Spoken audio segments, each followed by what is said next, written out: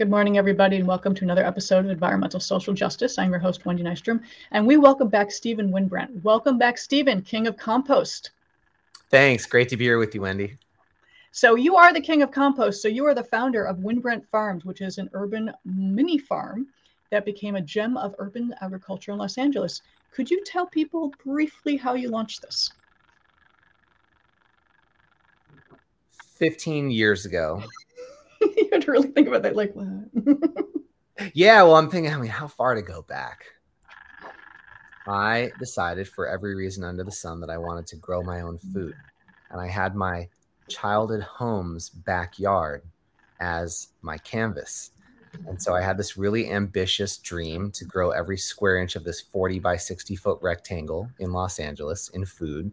I had no idea how I was going to do it because I had never grown anything in my life. I was connected to an amazing man, a pioneer beyond organic farmer who learned from the wisdom of John Jevons and Alan Chadwick, pioneer organic biodynamic farmers in the 70s at UC Santa Cruz. He took me under his wing and propelled me eons ahead of where I would have otherwise had been as a newbie gardener. And he said, you're going to make tens of thousands of pounds of compost to nourish and restore and elevate the life-sustaining capacity of the living skin of the earth, of your backyard. And people are going to think you're crazy, but I see you. You've got it in you and you're going to do it. And he talked me through how to make lots and lots of compost, which of course is the food for the food. And it's the food for the soil. Yeah. I'll talk more about that. And he said, people are going to think you're nuts. You're going to grow the most amazing food people have ever seen. And sure enough, my maiden growing season, which was a good 8 to 10 months after I made this compost. So I took over a half a year prepping to get ready to grow food. It wasn't slap together some wooden raised beds or just dig in the earth and plant. It was growing the medicine to restore and elevate the vitality of soil, to grow plants of superior nutrient density and disease and pest resistance. Exactly. It was many months later that I planted my first bed. And the first bed I planted, my maiden growing season, there were veteran garden builders and permaculture designers who've been growing food longer than I've been alive, who came into my backyard and said, what the heck are you doing back here, kid? And that turned into, I want to learn your secrets. And when I started making compost professionally, just a couple years later, they would become my best clients because they got compost for many different gardens that they grew and tended to stewarded all over Los Angeles. And so my career quickly turned into a mission and a calling and a central passion of my life and my life's work. And I have done everything from taught workshops on how to grow food organically really, really well in the urban environment, to growing specialty greens, baby greens and microgreens for some of the finest chefs and restaurants in Los Angeles, to, of course, making and selling my products. I make the first and only handmade Demeter Biodynamic certified compost in the United States. There's a lot to say about Demeter and biodynamics, probably for another podcast. I don't even know what that is. But Demeter is the world's only certification for biodynamic agriculture. I think biodynamic agriculture is the most advanced form of food, farming, and nutrition that humanity has ever known. And Demeter is the highest, most stringent agricultural certification in the world. It's far beyond the USDA organic certification. And so I hold that certification. I make my compost and grow my food with biodynamic techniques. It's a very coveted certification because the organic certification has come not to mean all that much. And there's a vast disparity in practices that different people can call organic.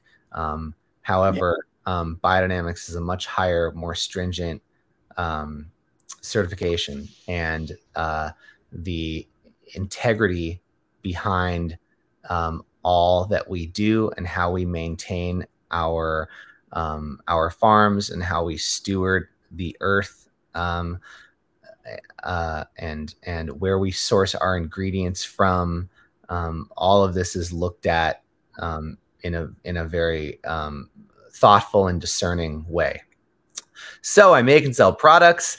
I consult for farms and retreat centers and orchard trainers and folks who manage lands to both create compost for maximum soil fertility for the lands that they steward, and create custom systems and programs for organizations to recover and transform, i.e. compost, all of their food waste and their organics, so grass and leaves and branches and all and garden corn stalks and tomato stalks and manures and each and every organic source that they have on their lands, how to transform that on site and grow their soil and grow gardens and to turn what many see as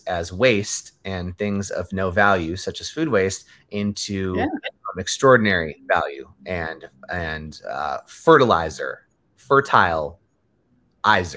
and exactly, and medicine and nutrition. I love the fact you keep saying medicine for the soil, because that is so true. That is spot on for what we need to do. And so you are transforming how we handle our food waste. Before we dive into what you do, because it's very important that people understand what compost is and is not. Those tabletop food composters, could you explain what those are? Like composters? Yeah, first thing, they're, of course, as you put in the quotes, they are not composters. Some of them are more careful than others. All of them are a joke, but some of the companies won't use the C word because they know it is not compost, because organic matter does not compost in a day or a week or on your tabletop in the first place. But others will straight up use that word, and it's a lie. And actually all of these products are nothing more than choppers and dehydrators, and it's one of the biggest greenwashing schemes of the 21st century. And actually not only even of the 21st century, because these all existed years and decades ago, just in different and like bigger forms. Just like phones get smaller, like these chopper dehydrator things just get smaller and more fancy looking. They literally, I say in regards to putting our food waste in our green bins for our waste haulers, which we'll talk about soon, I'm sure. I say that next to the landfill, that's the worst thing we can do with our food waste. But actually, I would put these chopper dehydrator things even before that. That is literally the worst thing. I may even put it may even be a tie with the landfill, because the carbon footprint they take to make in China and get here in the first place is, they're a needless, irrelevant piece of crap machine that has no place on our planet in the first place. And so that carbon footprint, and to make it and to ship it here from across the world, and to go to the warehouse, to the next warehouse, to the retail, to the consumers, and the trucking in between all of that just to get it back and forth. Yeah. No, so there's just a lot. Alone, then the amount of electricity it uses to do no good. And I actually won't even cover this all, and I don't want to spend too much more time on this, because they're really entertaining, hilarious, and totally sad at the same time videos on YouTube, for instance, that debunk this whole sham of a product. So I won't even name all of the things, but then the end product, the result of the dehydrating chopping, is not something that we can use in our garden. And it's another lie that they'll show on video. Like they'll show this stuff, this like light brown stuff that's like disgusting looking. It's like, well, you think it's brown, it's soil, it's got to be good. It's like, no, yeah, because the second it gets wet, it's going to be garbage. you call the company and they say you can't use more than 10% of it in soil. If you use more than 10% in like a soil mixture, all the plants will die. Well, good real compost, you can use as much as you want. You can't use too much, but definitely even poorly, well, yeah, we'll talk about this too. I mean, just what No, and glad that you pointed out though, because I mean, I myself looked at one of those and I thought, well, it's too expensive and the energy it would use would probably skyrocket our electric bill. So I'm like, I'll just take a pass on it. But just so people do understand, what is composting? What is the actual methodology of that you do? Great. It is the aerobic, so with oxygen, with air, decomposition, breakdown, the aerobic decomposition of organic matter. And to go a little further than that, the organic decomposition, excuse me, the aerobic decomposition of organic matter into really, really small, unrecognizable, uniform parts. And again, actually, for the second time, Wendy, I don't remember what I ran off last time, but they're like, what I usually have it here on a silver platter. I'm like, where is it? It's right outside. But to show you, I promise people, when you go on my website and look, 𝑤ynbrandtfarms.com, it's gorgeous, silky, sexy, sweet soil looking stuff that it looks like coffee grounds or chocolate cake. Next to no smell. It smells like mountain air or the forest floor or rain or a little musty and earthy, but like hardly anything at all. And you could never tell that it was a banana peel or a carrot top or hay or straw or manure or wood chips or any of these different kinds of organic matter, and organic matter being anything that was once alive, and anything that was once alive can be, including us, including humans, can be composted. As we should be, but you know, that's another story.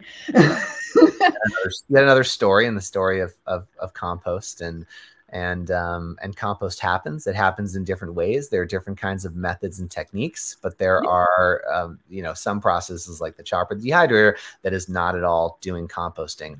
And so to jump from that to big industry, what big industry has done is co-opted the C word, is co-opted the term composting, because there is value associated with compost. But what they're making, what these huge industrial manufacturers are making, is not compost. It's pulverized, ground up organic matter. It doesn't have much or any virtue in or on soil, and can even be detrimental to soil, to the biology, to the life in the soil, to the soil food web, to the soil ecosystem, and detrimental to the way plants grow. So to say, just not all composts are created equal, and you have, you got a beat up old Chevy and a nice new Honda and like a new Rolls Royce, and it's even more of a dramatic disparity than that. It's like literally a shell of a vehicle in a junkyard with no tires and no engine, and a rocket ship. That's and a flying car. So when people say compost, different people with different amounts of education and awareness are talking about very different things. Nonetheless, when we take our food waste and chuck it in a pile in the backyard, whether it's carefully managed and we have a really dialed in carbon to nitrogen ratio and everything, all the conditions are just right, oxygen, moisture, not too much, not too little, some browns, some greens, some food waste, and some wood chips. Whether it does it optimally, like really optimally and efficiently, or a bit less than optimally, it's going to break down, it's going to decompose into small little unrecognizable parts, and hopefully potentially be really good for the soil, and really participate in on a micro, but also really important and significant level, contribute to mitigating climate change. Yeah. And so within the compost process, if like here is perfect and we kind of have like here and here, it's like if we're within this area, then we're good. Outside of this area, if it's stinky and slimy and really smelly, it's anaerobic, it's without oxygen. And so it's releasing harmful greenhouse gases. Now in our backyard, it's on a micro scale. So, hey, whatever, I mean, chuck it in the green bin and start over. Exactly. Or it's sitting there, you know, on the other side of things. It's like you can, you know, ripped up newspaper, of course, you can compost. And if it's just so dry, you can read the newspaper print a year later. It's really just not doing anything. And it's decomposing extremely slowly. Like if you just, you know, came back to a newspaper 20 years later in the backyard, you might actually still see remnants of it if it was just sitting on top of the earth. Like you'd be like, oh, that was a newspaper, but you can't read any of the print anymore. You can still tell. Right. But when you compost a newspaper correctly, when you rip it up into tiny little pieces and mix it with other organic matter, and it's aerobic and there's moisture, in a month, you won't be able to find any newspaper. Yeah, because it'll be completely decomposed into that rich soil, dark brown, moist material that is so good for your plants. And one of the things I love that you do, and we're going to get to your consulting, because obviously, guys, this is not for the amateur composter. I know from experience. I made the slime. It was not pretty. That you need to learn. But you need to transform. You're trying to teach us to transform the way we handle our waste, meaning we just throw it away. And there is no away. It needs to be composted on site. Whether you're a home, a school, a business, an industry, if you have the space, I understand space is limited in some places. You have solutions for these things. But we need to stop thinking of it as away or hauling it away where it rots somewhere underground.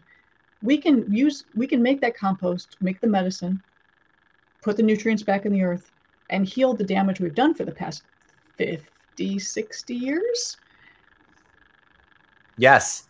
None of that. Answer yes. So to tell the green waste story, the waste hauler story really quickly, I'm not saying to all of our viewers and everyone on earth, you can't use that, don't use that. But I will say, you know, next to the landfill and the tabletop devices, after those things, putting our food waste in the green bin, in the organic bin for our waste hauler to take is the worst thing we can do with our food waste. And composting it, recovering it and transforming it, composting it at the sites, our homes, at our schools, at our organizations, where the food waste and the food scraps, we'll call it carrot top and a lettuce bottom, food scraps. And food waste is like, hey, you didn't eat the last fourth of that sandwich, of that piece of pizza. That's food waste, which we can, of course, totally minimize. Maybe we can't do away with 100%, but potentially 90, 95. That is really best. The best thing we can do with that is compost it where it was created.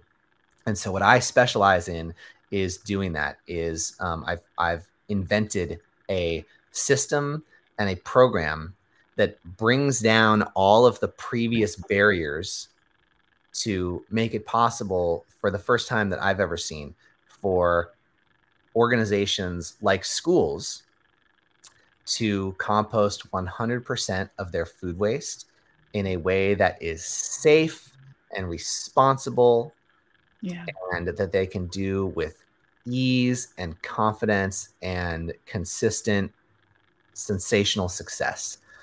And so composting is quite an art. And some of our viewers are thinking, oh, I tried it in the backyard and it was, and like you, Wendy, and it was a stinky, slimy mess. And it really is an art and a science. Yeah. And I mean, you know, at the beginning of my career, I mean, people would say, and people say all the time, oh, Stephen, if everyone was doing what you were doing and growing their own food. And I'm thinking, well, not every, you know, we need, you know, teachers and doctors, and there are a lot of diversity. We don't, but there are a lot of, and people are, we can only do so much. And so we pay people to do other things that we're not experts at, because none of us have the time and the energy to do everything. I don't know, to make all of our clothes, to do. And so that's why that's why there's an economy. And as the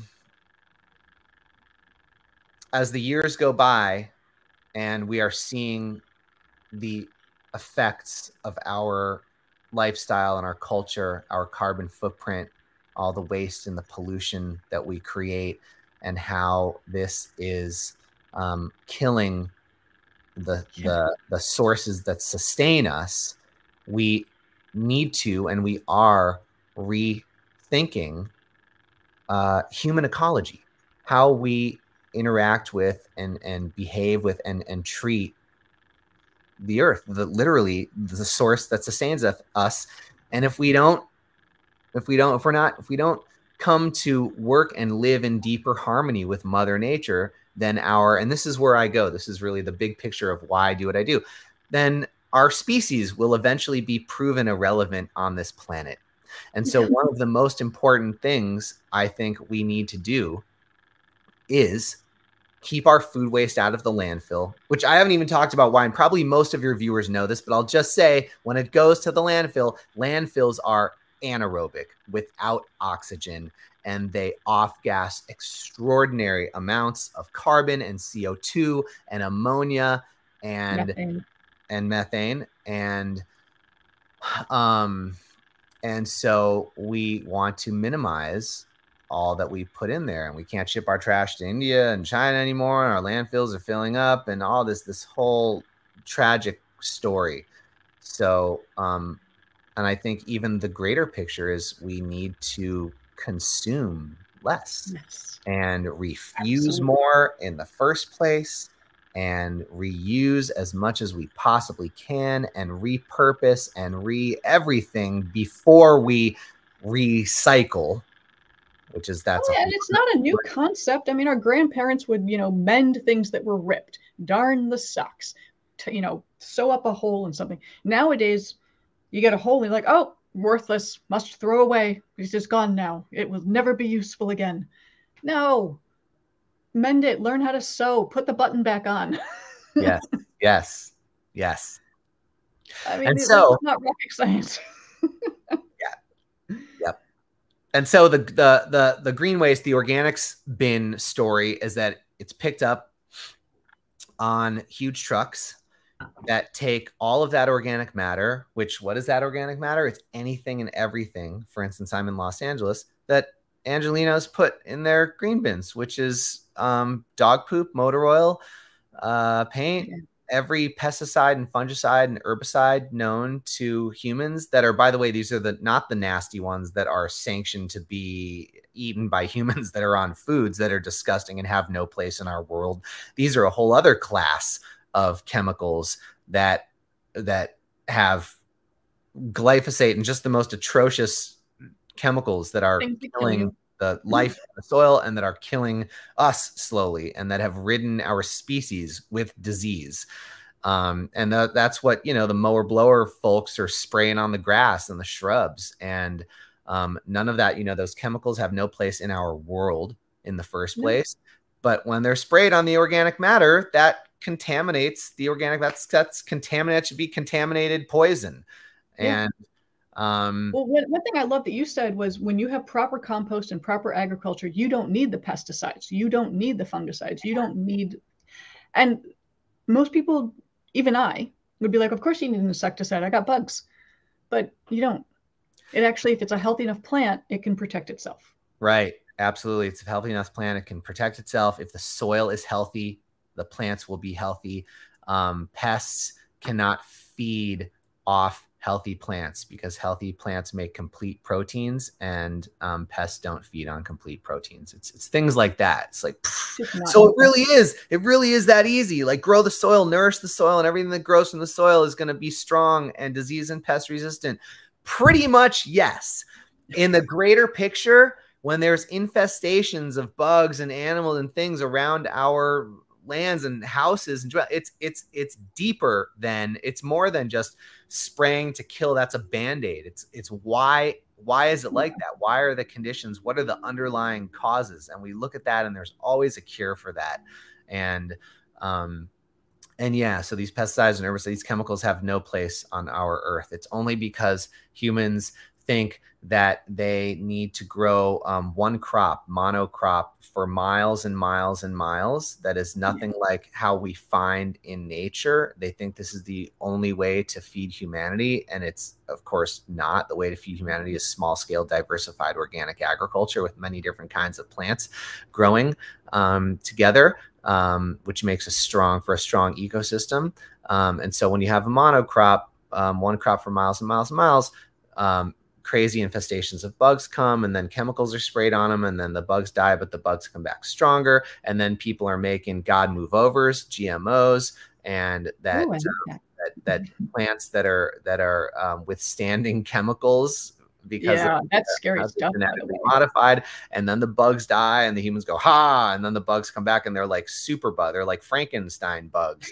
And so it's a vicious cycle that just never, and it doesn't need to happen that way in the first place. You put some corn with some tomatoes with some alfalfa and vetch and really high nitrogen fixing crops and grains and legumes and fruits and perennials and annuals and different plants and in different and you have what we find in Mother Nature, and you make compost and feed the soil, and everything pretty much just grows really, really, really well. Yeah, you just described the full cycle that we need to go back to, because we've made this broken cycle of, you know, buy, chop it down, throw away, start over again. Buy, chop it down, throw it.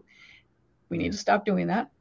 Doesn't work. But you, going back to your teachings though, I mean, you actually teach people how to do that. I mean, I believe you also sell your compost. People who just want to buy it can just go to your farm and. Yes, I do. And you can find that on my website, my compost and my compost tea. And I know already, oh my gosh, we've spent so much time together. And before I tell about my system, I want to say the end of the green waste story, which is it goes on big trucks really far away, and it's transferred to other trucks that take it really farther away, and then it sits in ginormous anaerobic piles, and huge machinery turns it and turns it. Oh, first it's chopped up through huge grinders, ginormous machinery, then big machines push it around and turn it. It's in huge pyramids, so there are many anaerobic parts without oxygen, so it's off-gassing methane and ammonia, and it is not totally composted. So when you look at the finished product, it's got these big chunks of things in it that still need to be much, much more decomposed. And the soil does not like organic matter in it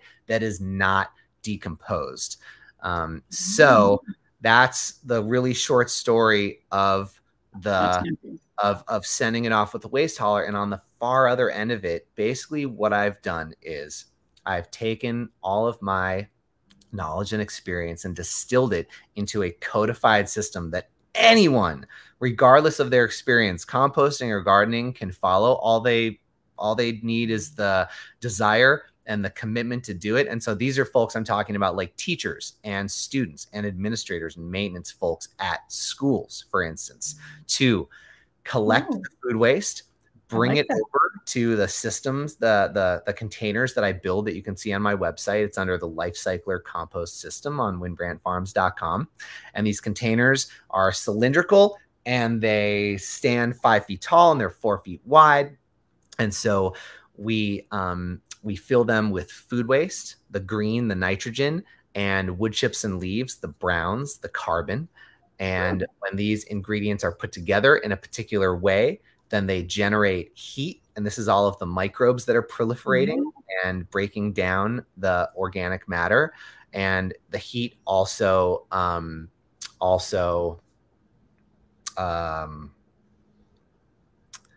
reduces pathogens. So we have safe compost at the end. It doesn't have things like E. coli and salmonella in it.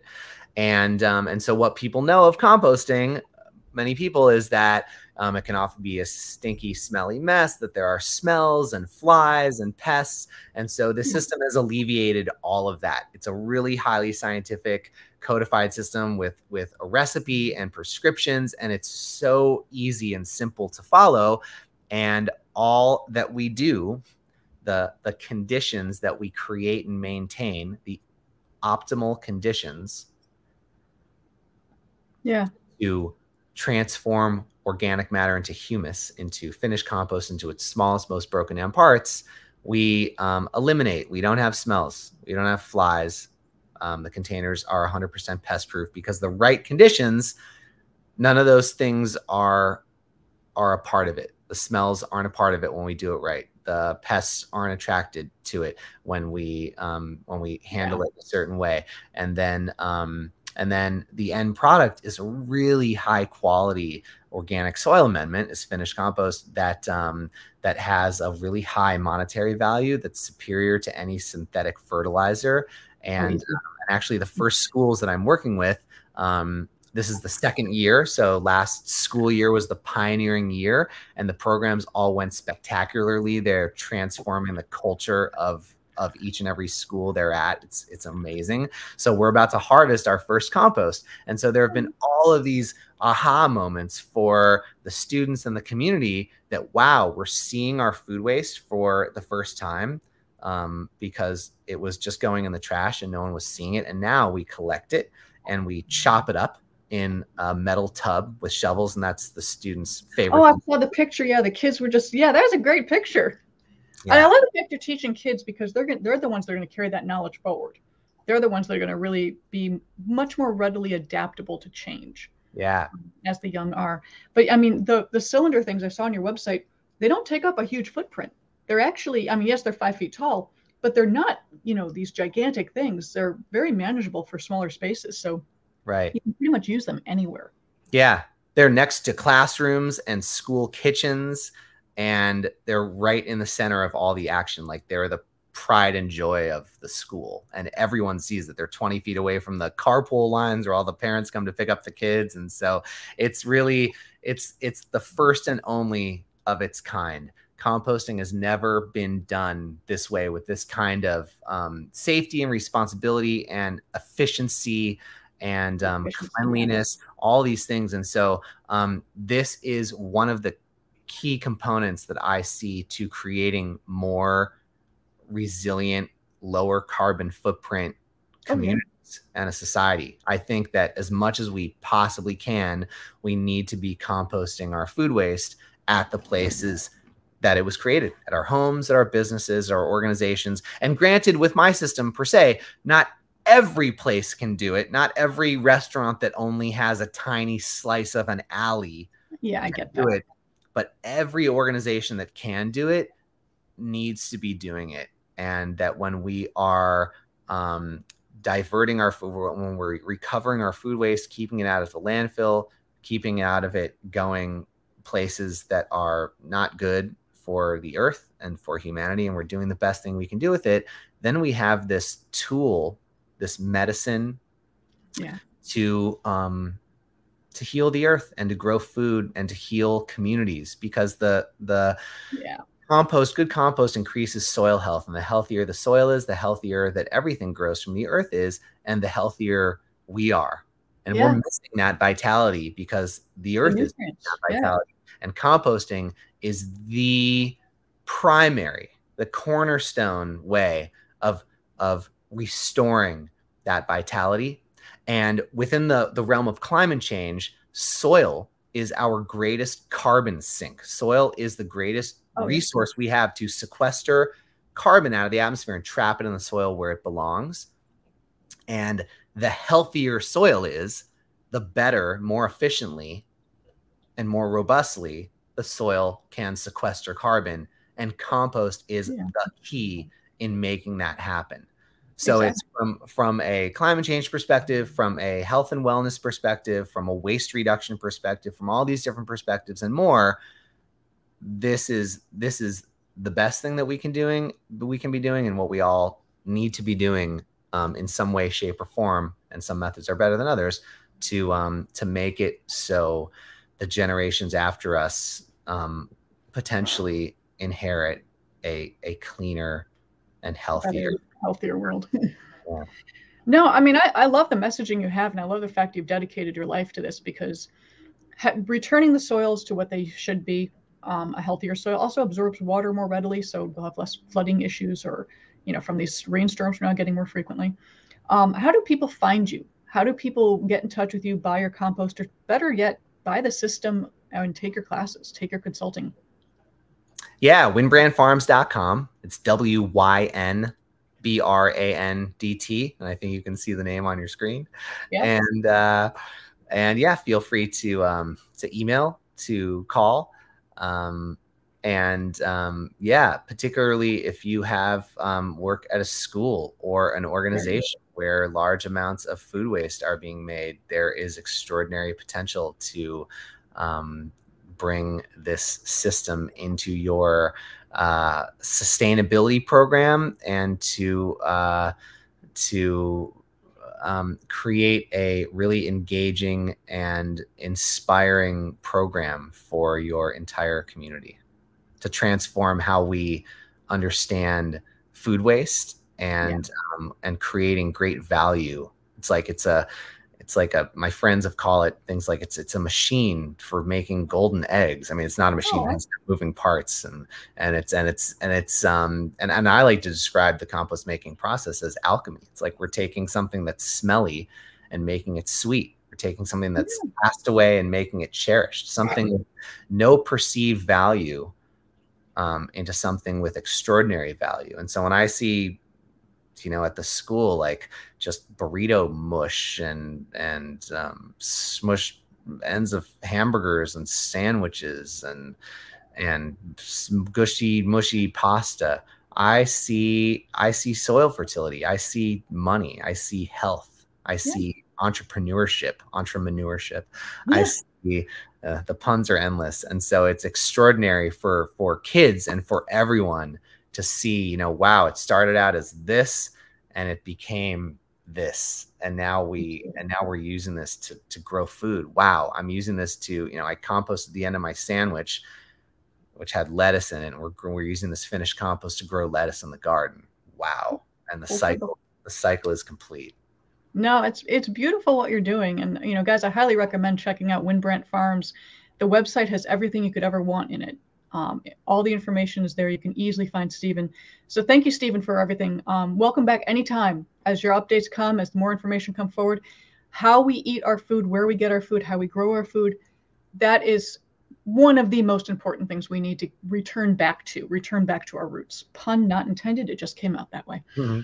So thank you for that, guys. I'm Wendy Nystrom, your host with Environmental Social Justice. Thank you, Stephen. Wynbrandt Farm, guys, check it out. It is very important that we compost. We'll talk to you later. Take care. Bye.